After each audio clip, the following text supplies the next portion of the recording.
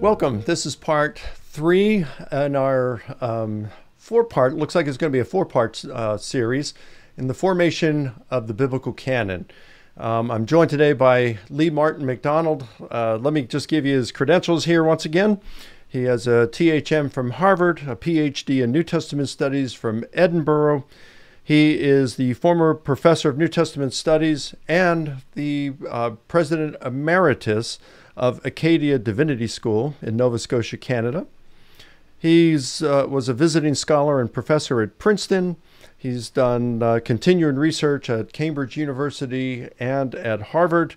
He's been a member of the Studiorum Novi Testamenti Societas since 2005, and he is the past president of IBR, the Institute for Biblical Research. He has been author, co-author, or co-editor of many books on the matter of canon.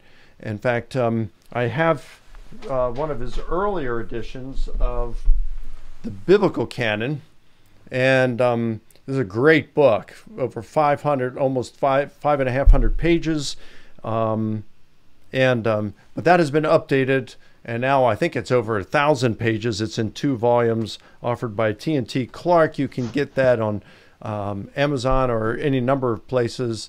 Great book. Lee, thank you so much for sharing about canon and your expertise. Welcome. Thank you. Hey, let's just jump in. Today we're talking about something that interests me most. We've discussed the Old Testament canon in our first video. In our second and previous one, we discussed the Old Testament Apocrypha, pseudepigrapha of both the Old and New Testament, and what we mean by deuterocanonical. We talked about why some Bibles do not contain that Old Testament Apocrypha. It's been an interesting journey, and we've learned that the process of canonicity was kind of fuzzy. But now we're going to get into the area that interests me the most, since my discipline is New Testament studies, and that's the New Testament canon. How did we come to have the New Testament literature we have today? How was it chosen? Who made the decisions? We'll talk about the Da Vinci Code a little bit later on, saying that Constantine and Council of Nicaea, did they choose what we have today and banished and burned the rest of them? You know, what's going on there? So, Lee, please talk about the process of canonicity for the New Testament. When did it begin, and what happened in the years that followed? Well, thank you for that question. It's a very good question, and I have, in most of my work, said the first canon of the early church was Jesus. Who he was, what he did, what he said.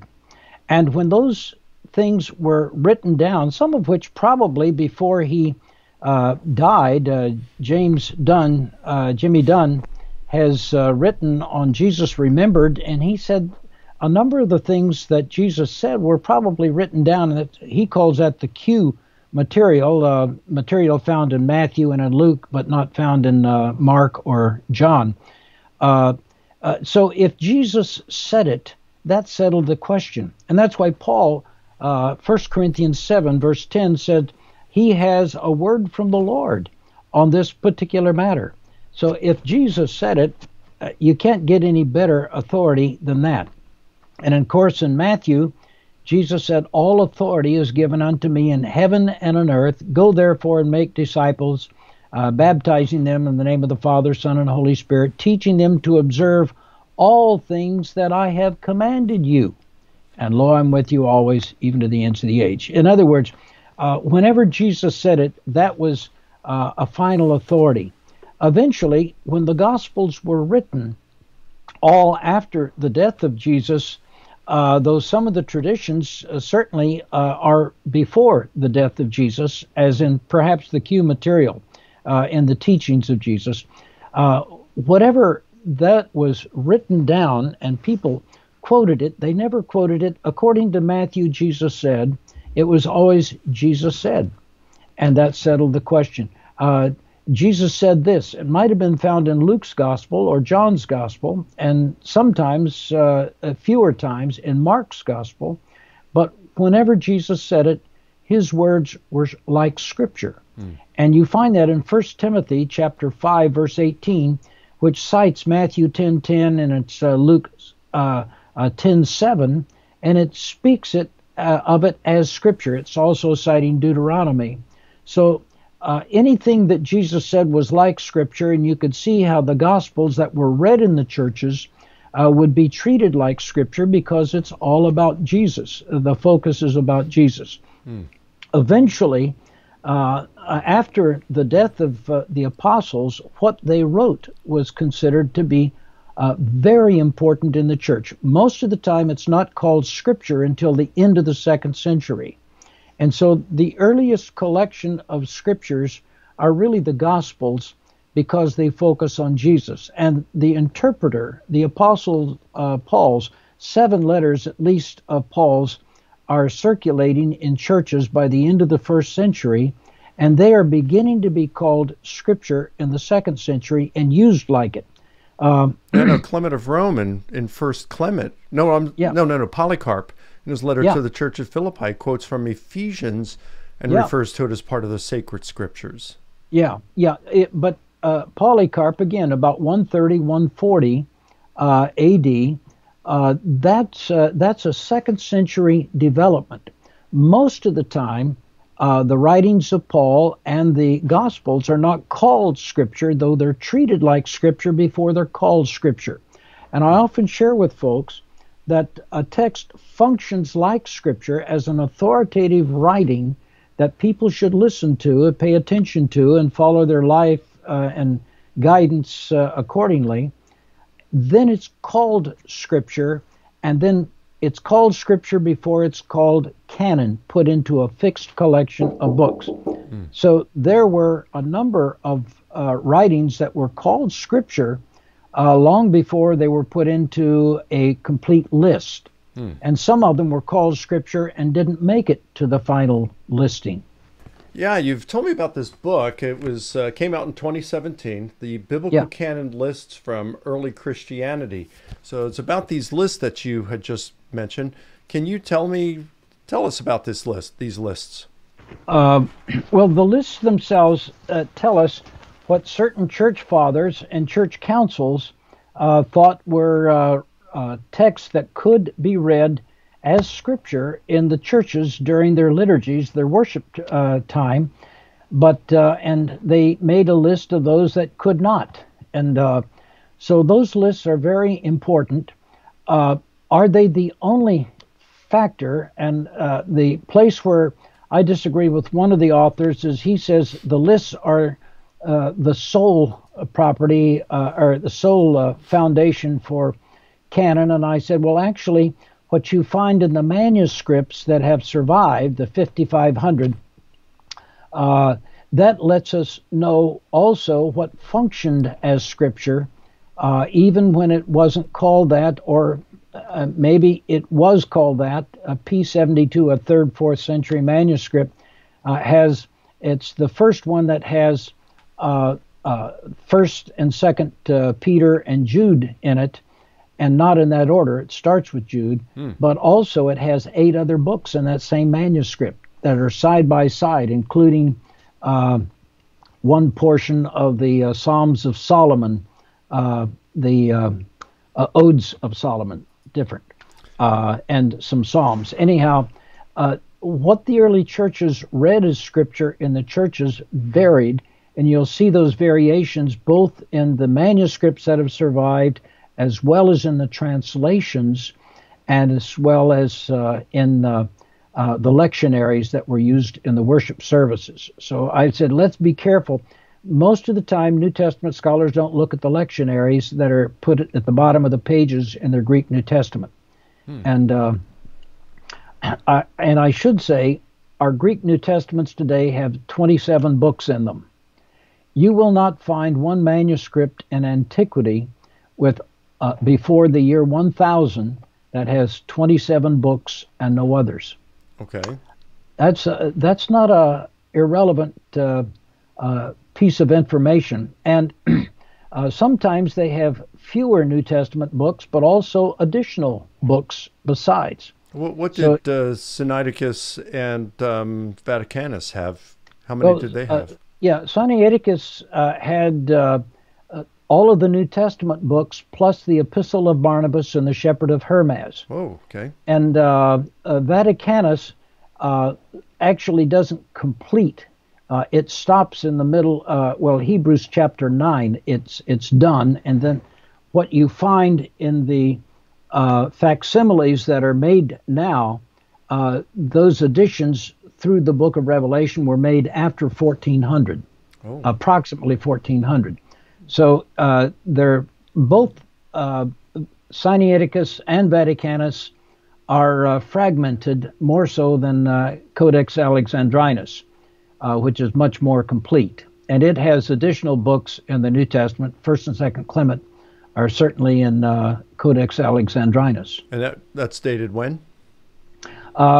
In the 5th century, could be somewhere between 400, 450, and scholars date it in several places in there, but they all put at least the 5th century. And Vaticanus and Sinaiticus are both 4th century, right? 300 to I put, the 4th. Some scholars put Sinaiticus first, and I put it second, probably toward the last quarter of the 4th century, and Vaticanus probably 350 to 375, somewhere in there. And I do that on the basis of some of the texts that have expanded in Sinaiticus that haven't expanded in Codex Vaticanus.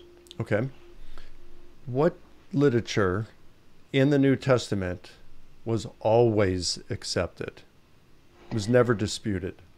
Yeah, the most common books, and you see it in the 4th century. Eusebius lists this in his ecclesiastical history. It's the 3rd volume, chapter 25, and he mentions those that are homologoumena, those that are widely accepted by everybody. That was the 4 Gospels. He calls it the Holy Tetrad, and he has questions about Hebrews, but he has 13 epistles of Paul, and he has the book of Acts and First Peter and First John. And he raises questions about Hebrews, James, 2nd Peter, 2nd and 3rd John, Jude, and Revelation. He has questions about those. Okay, that's Eusebius, but what literature in our New Testaments today is there any literature in our New Testaments today that were never disputed? They were always accepted, whether you're looking at the lists or the compilations, the various canons. Yeah. Well, the earliest would be the Gospel of Matthew. That is cited far more times than the others combined. Are all 4 Gospels, were any of them ever disputed? Not after Irenaeus. Were they disputed before Irenaeus? Actually, there was some dispute by Tertullian, who's about 200 A.D., and he's chiding Marcion because he cited the Gospel of Luke and not an apostolic author as in Matthew or John for his Gospel. Marcion, is there anyone other than Marcion that you know of who would dispute whether the Gospels should be included in the canon, or the 4 that we have today? Yes, and you cited him earlier, Serapion. When he first went to the church at Rosas, Serapion said, well, go ahead and read the Gospel of Peter, if that's the only thing that's troubling you folks, and he hadn't read it yet. But 20 years after Irenaeus says these 4 and no more, there's a question that Serapion says, not a problem. Then he gets back home and he reads it, and he says, hey, don't do that. That's wrong. Okay, but the 4 Gospels that we have, Matthew, Mark, Luke, and John, other than Marcion, did anyone ever dispute that Matthew, Mark, Luke, and John should be part of the canon? Oh, not to my knowledge. Okay. I think the questions, the questions were Mark and Luke, according to Tertullian. He didn't give them as much priority because they weren't written by an apostle. Okay. But from the early 3rd century on, those four and no more, and there's no manuscript that I know of, and if somebody could show me one, that has P45 is the oldest manuscript that has all four Gospels in it, and that dates about 200 AD. And from that point on, it's those four and no more, to my knowledge. I'm open to being corrected there, but I don't know of any. What about Acts? Acts was included in the P45, papyrus number 45, that has all four Gospels and the book of Acts. Now, everything is fragmented in that. It's not in that great a condition, but we do have elements of each of those 5 books in that. So as far as you know, Acts was never disputed? Not to my knowledge, and it was always a part there, and it was attributed to Luke. Sure. All right. What about Paul's letters? Were the 13 letters attributed to Paul in our New Testament, were any of those ever disputed? Were all of them always accepted? Well, in the earliest manuscript that we have, Codex Sinaiticus and Papyrus earlier, Codex Vaticanus doesn't have them. Okay, the codex that is called P46 does not have them, and scholars have debated whether they could have, even with smaller print, gotten them in there, and most agree, no, they wouldn't fit in the collection of Paul's writings. And you do have questions about Hebrews being attributed to Paul in in the councils at Carthage and Hippo before then, and then by the third council, which took place in 419, it just says 14 epistles of Paul, and that means Hebrews was attributed to Paul. So there was some question about that, and the pastoral epistles, why is it not found where you would normally find it in Codex Vaticanus? I raised that question regularly. I said, I think there was some doubt as to whether Paul wrote it. But church fathers, when they begin to cite it, generally cite it as Paul. Okay, so other than possibly the pastoral epistles, 1st, 2nd Timothy, Titus, which ones would you think may have been disputed by the early church? Well, only the pastorals and Hebrews, to my knowledge. I don't know that there was a question. I don't know of anybody that doubted that Paul wrote what is now called Ephesians. It may have been Paul's letter that's mentioned in Colossians 4:16, 17, his letter to the Laodiceans, and Tertullian thought that's what Marcion meant, was the church of the Laodiceans that was by Paul, which would have been equivalent to our Ephesians text. And as you know, in the introduction to that in the Greek, an Ephesul is not there. It's later added to that, which makes little sense, because Paul knew the church at Ephesus, but he doesn't seem to know some of the people that he's writing to. If it was, I think it was an encyclical letter that Paul wrote. I say I follow F.F. Bruce. Ephesians was the quintessence of Paulinism.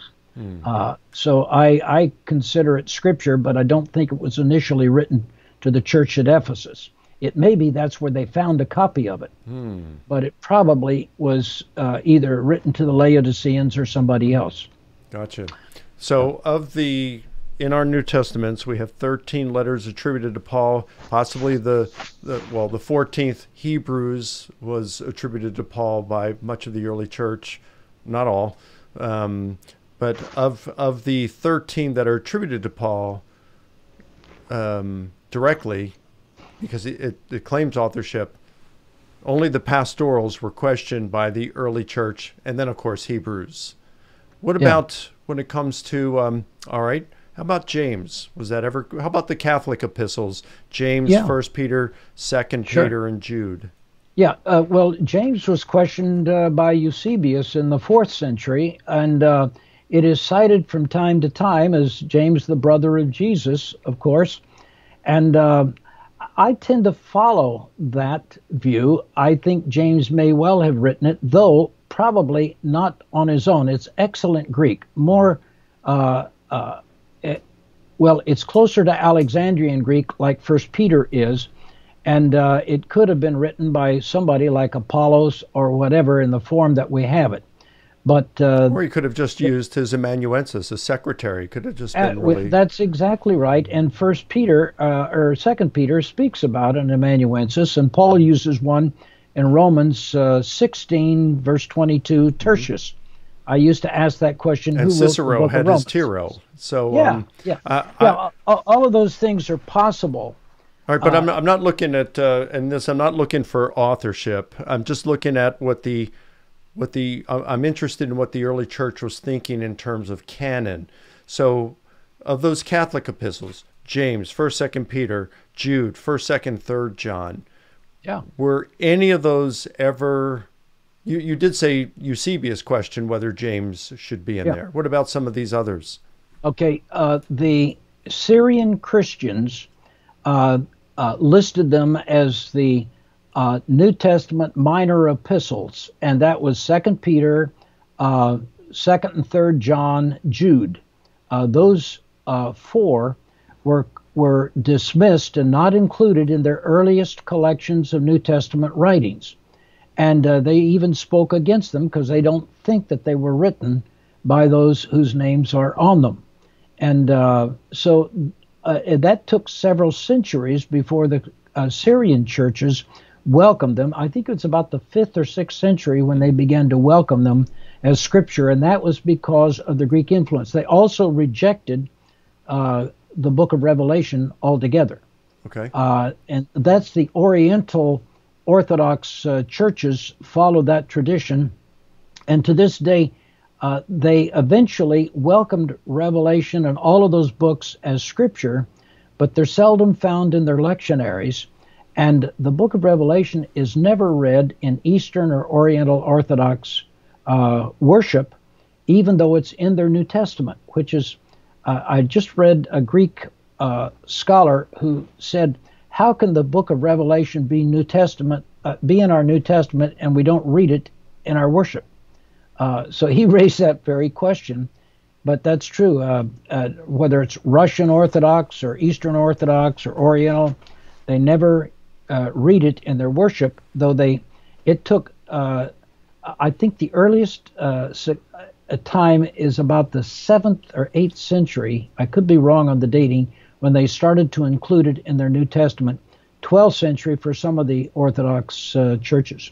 So the 4 Gospels, Acts, and 10 of Paul's letters were never questioned for the canon. By and large, I think that's correct. What about, and Hebrews, even though there was debate over whether Paul wrote it, was that always included in the canon, or was it rejected by some because they didn't think Paul wrote it?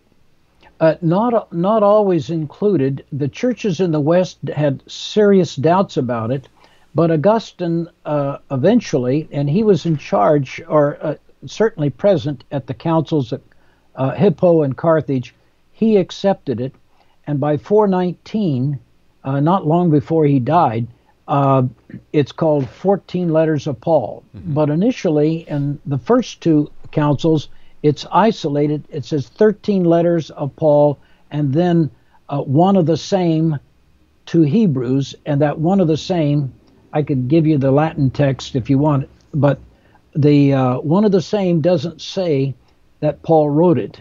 But was it included in canon? It was included in the books to be read as scripture.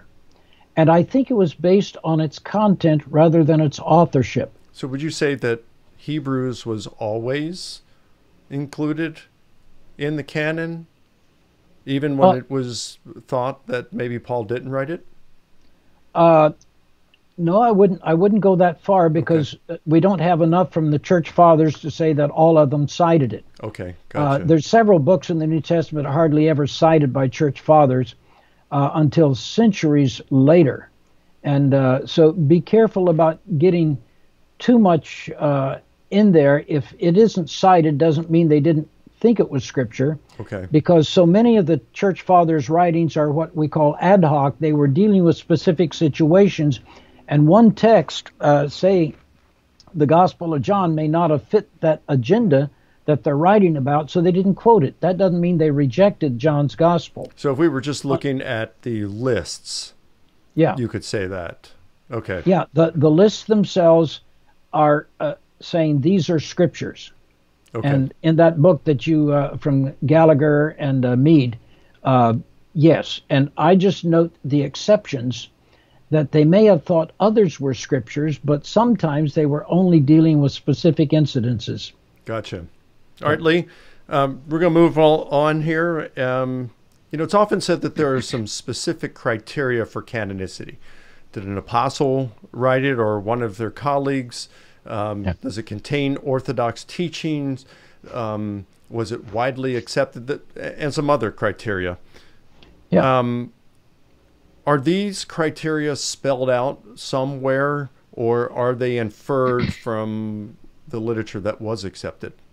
Well, some of them are spelled out. If an apostle wrote it, and it was believed to have been written by an apostle, it's in. And the same thing with widespread use. And the first church father that mentions this is Origen. He went with widespread use. And later, Eusebius, who had Origen's library, he says exactly the same thing. And that's where he has the homolegumena, widespread use. And that's his first criterion that he uses.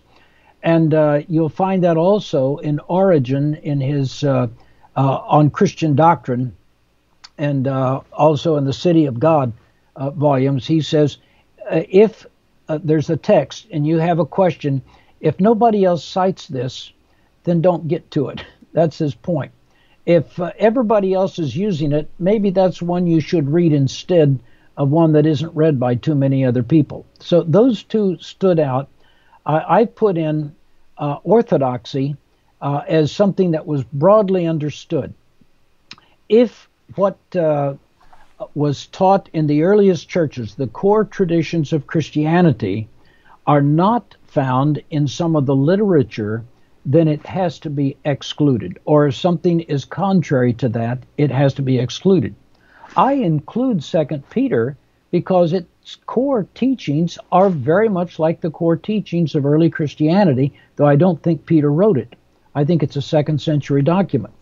But it does fit within that tradition, and if there were doubts, they always checked with the orthodoxy, and that's why I've said there could have been no canon of Scripture before Nicaea. Nicaea focused on the identity of Jesus. How do you have a Christian New Testament canon that doesn't have a clear concept of who Jesus was?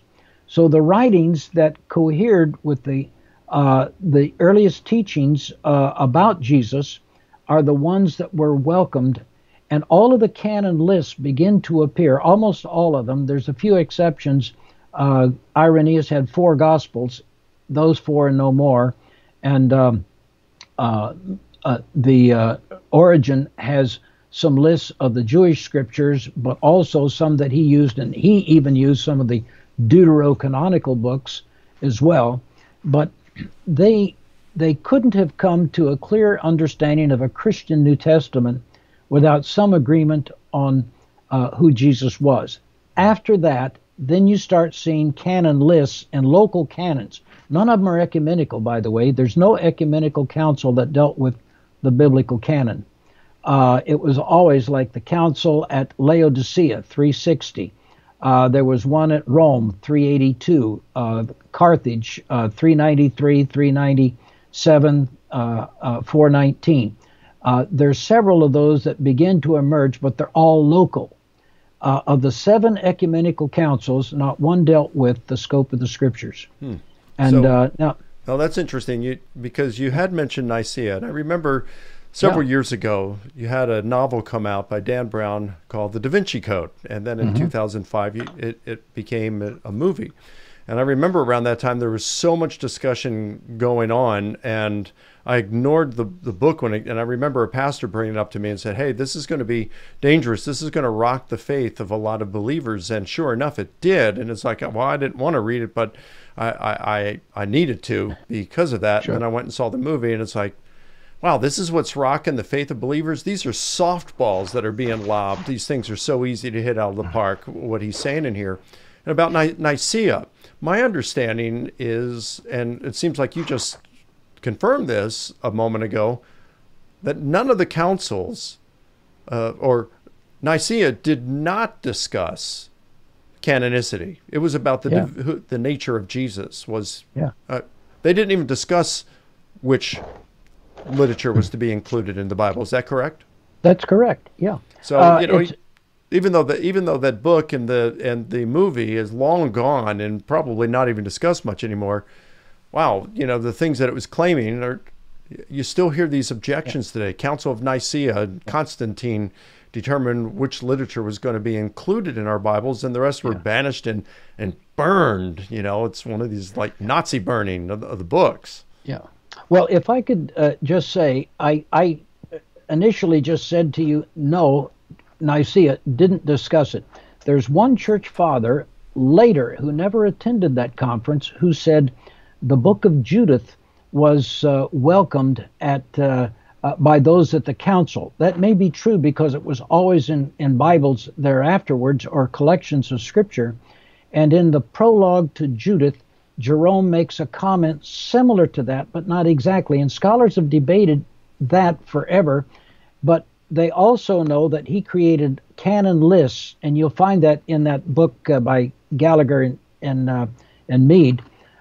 He never includes Judith in that list. So it's interesting that he rejected all of that, but he did find some value in reading Judith. That's the best that we can come to. But anybody that's, and I've heard several times over the years before Dan Brown's book, well, Nicaea settled the issue of canon. No, it didn't. And no ecumenical council, that means all the churches, East and West, and representatives, bishops, there were only about 300 that attended the Council of Nicaea. But they represented the whole church and the various areas where the church was planted. They decided to be open. The Council of Trullian, for the Eastern churches, left it open where the local churches could decide whatever they wanted. And that's why you'll find a variety of books that are cited and listed in scriptures of the Orthodox churches, both Eastern, Russian, and Oriental churches. It varies. So you said that the idea that Nicaea discussed the matter of the canon, and that happened before the Da Vinci Code. Where do you think that idea originated? Well, I think it may have come from the tradition about Jerome that most biblical scholars, church history scholars say probably wasn't said by Jerome, but by somebody else. But needless to say, we have all of the canons or rules or regulations that were determined at Nicaea, and a list of books is not in any of them. Wow. Okay. So often in discussions about canon, the question comes up, is the canon closed? Was it ever closed? And being in the Protestant circles in which I run, you hear, oh yeah, the canon's been closed for a long time. But then we recognize, as we discussed in the previous video, that the Catholic and Orthodox Bibles, excuse me, contain some other, and the Ethiopian Bible contains some literature that the Protestant Bible does not. So that would mean that the Protestants, if it's closed, the Protestants closed it at one point, the Catholics at another, the Orthodox at another, they all disagreed. So sure. What do you make of that? Is the canon closed? If so, when? All right. Let me start with something. I'll make a biblical comment. There's not a verse in the Bible, Old or New Testament, that says these books and no others. And in the first couple of centuries of the church, nobody else says that. And nobody is thinking about a closed biblical canon until much later, unless the book that was like the Gospel of Peter that Serapion rejected. He didn't reject it because the canon was closed. He rejected it because of its theology that it was teaching, and he thought it was heresy and it should be rejected. It's only with Origen in the 3rd century who begins to list books that he thinks are readable in the churches. He was very open with regard to the Old Testament, but not so much with the New. And that's when the changes begin to take place, and nobody's talking about a fixed collection that everybody agrees to really until the end of the 4th century. And all of that is after Nicaea. You had to have an identity of Jesus settled for most churches. It never was completely settled. The Arians continued for some time thereafter, and they're still around today. But Jesus' identity had to be broadly accepted. And when that was done, then they started making lists of books that cohered with the conclusions of Nicaea. And that's why all of the books of the New Testament fit that model. I'm not ready. I have been accused of throwing out books of the Bible. I said, I'm not throwing any of them out, but I want to be informed by those and also by books that early Christians read. Wow. That didn't make it the Bible. Yeah. So you wouldn't say the canon is necessarily closed then? I couldn't make a biblical argument for it being closed. Mm-hmm. I would say, interestingly, and there's a book in the other room, the Mormons wrote it, and they cited my book for saying the canon was open, and that allowed them to have the Pearl of Great Price, the Doctrine and the Covenants, and so on in the Book of Mormon. And I've said, and they sent me emails on this, and I got 6 emails, and I said, you have quoted me correctly, but the criteria that were used, namely the orthodoxy and the time constraint and the apostolic community that produced them, would not fit with what you had. Now, interestingly, they quoted all of the correspondences I had with them. They quoted me correctly, and it's in the book. And I wrote them back, and I appreciate it. We just disagree on that. The Orthodox churches have just a larger collection of deuterocanonical books beyond the Hebrew Bible in their Old Testament. And they haven't thought of adding new ones to that since. So historically, it would be very difficult to add them. Mm-hmm. But Francois Beauvon's comment on books that warm the soul, and that's not exactly the words, but that's the point. He saw that there was a lot of literature that warmed the soul of many early Christians and throughout church history. Look at St. Francis of Assisi. I've heard his prayer quoted so many times, it's almost like a scriptural thing. And Mother Teresa, Billy Graham. In the circles I travel in, if Billy said it, it must be so. And there are times when I've caught Billy when he didn't quote the text exactly right, or the something. Practice of the Presence of God by Brother Lawrence. That's been... absolutely. And Henry Nouwen, I had classes with him at Harvard, and he's a marvelous Christian, and I love his writings. He's a wonderful servant of Christ, and since gone home to be with the Lord. But I have no doubt. Put it as scripture. Yeah. So we distinguish that, but we almost treat it like scripture. I remember in the circles that I traveled in, if Dr. J. Vernon McGee said it, it must be godly. And he's a radio preacher even to this day, but he died 30 years ago. And his stuff is still being circulated and published in all of his books. And there's certain churches, if you should deny what McGee said, you'd be ostracized. So when I'm in those churches, and I go to them, any place that welcomes me to go and to preach, I will not subscribe to any statements of faith.